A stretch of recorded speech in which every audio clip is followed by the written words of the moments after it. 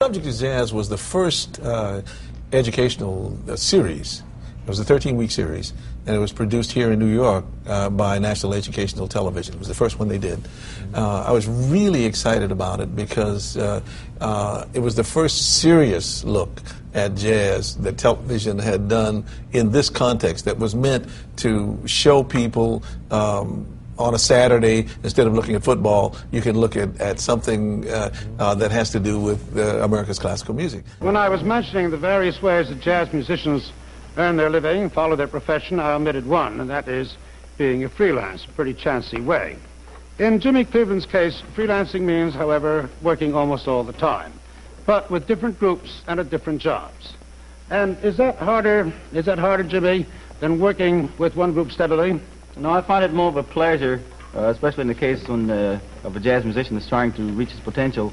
It gives you more of an opportunity to develop your talent by working with different group organizations, different bands. It keeps you on your toes also, I should say. That's right. I want to ask you, a thing that I've heard at times, is playing with a large band less interesting, more interesting than playing with different small combinations? Well, I don't think we could say that would be less interesting in the sense of the word, because if you love music, everything is of vital importance and it's an interest there.